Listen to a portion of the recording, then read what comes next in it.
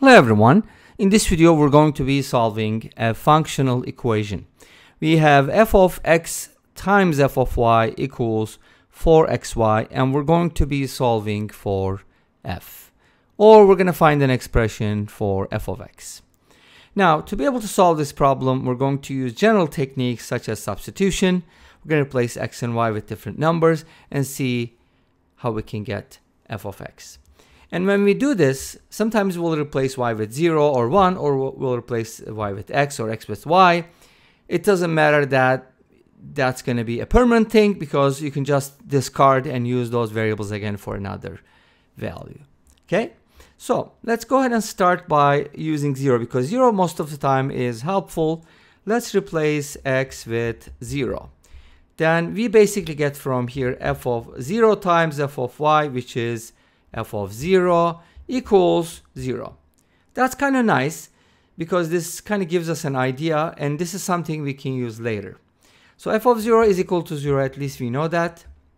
Now let's go ahead and do something else, maybe replace y with 0, right? Because 0 is almost always a good number to use. And when I say replace y with 0, obviously x is gonna just be x, okay? Stay as is. So it's going to be f of x times f of 0 equals 4 times x times 0, which is 0 again. Interesting, right? Well, this time f of 0 is already known to be 0. And if you replace f of 0 with 0, you just get f of 0 equals 0. So that doesn't seem to be very helpful, does it? Right? So, but think about it this way. F of 0 is a constant, and we get f of cx equals 0 from here. And if we replace x with x over c, then we should be getting f of x is equal to 0. But the problem is, in this case, c is 0. That's why you can't do that. You see, you kind of need to know, hopefully you see what I see, and you can't always use that as an idea. Make sense? Anyway, so we kind of got f of 0 equals 0, but now we didn't get f of x. Let's go ahead and use a different value. How about using 1? 1 is also a good one. So let's replace x with 1. That's going to give us f of 1 times f of y, which is f of y, equals 4 times 1 times y, which is 4y. So again, along with f of 0, this kind of gives us an idea about what f could be. And if I assume that f is linear, then I can come up with a solution. So let's go ahead and digress a little bit. Suppose, and by the way, we were not told that f is linear, but suppose f is linear, and this is what happens. Since f of s is assumed to be linear, f of x, f of y we can basically write as ay plus c, and then if you replace f of y with ay plus c, then you're going to be getting something like f of ay plus c for f of y, and this will be by definition a times ay plus c, and that will be a squared y plus ac plus c. And we want this to be 4y, so if you kind of arrange this, you're going to notice that, okay, a squared is supposed to be 4, because this is true for all y values, right, in the domain. And this means a is equal to plus minus 2, but at the same time, ac plus c is equal to 0. Make sense? Because there's no constant on the right hand side. And if you take out a c, we get c times a plus 1 equals 0, but we know that a plus 1 does not equal 0. This is not 0, therefore c needs to be 0. Make sense? So this kind of gives you an idea about what f is going to be if it's linear, and since we assume that f of y can be written as ay plus c, it's going to be plus minus 2y plus 0. Or I can write it as two separate solutions, which are going to be a little cleaner. F of y is 2y, or f of y is negative 2y.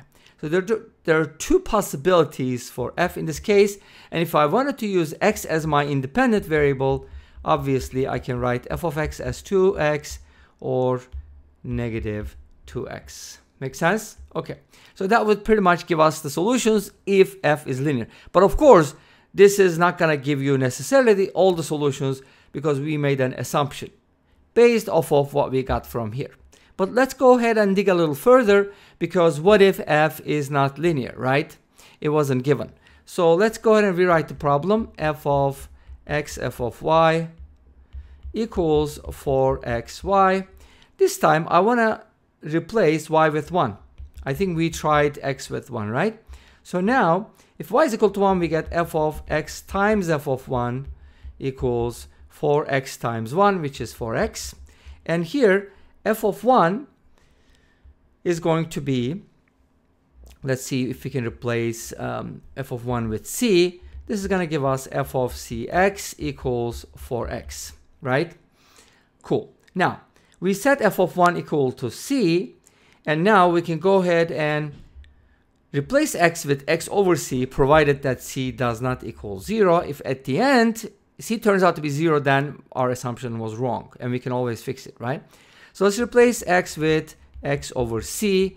That gives us f of c times x over c equals 4 times x over c.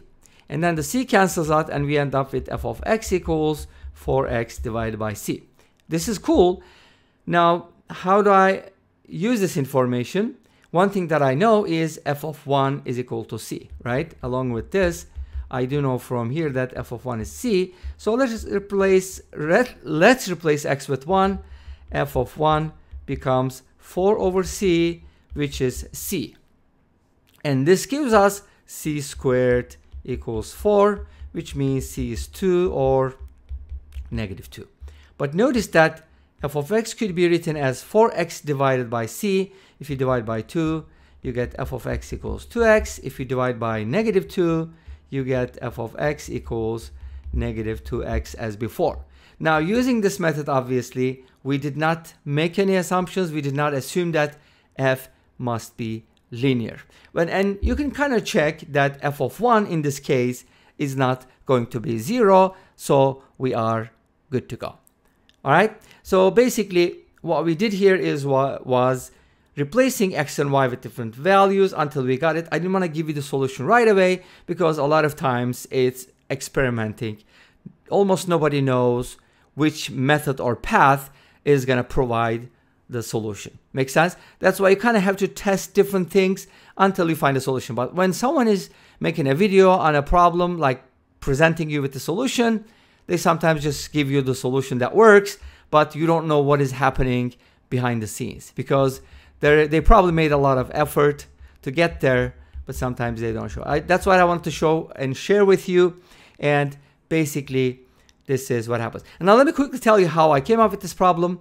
I kind of started with the solution, said, okay, I want f of x to be 2x. And then what would happen if I set up something like this? I evaluated it. Turns out to be 4xy, and then that became a problem. Of course, you just have to cover this part, and you get a problem. And this brings us to the end of this video. Thanks for watching. I hope you enjoyed it. Please let me know. Don't forget to comment, like, and subscribe. I'll see you next time with another video. Until then, be safe, take care, and bye-bye.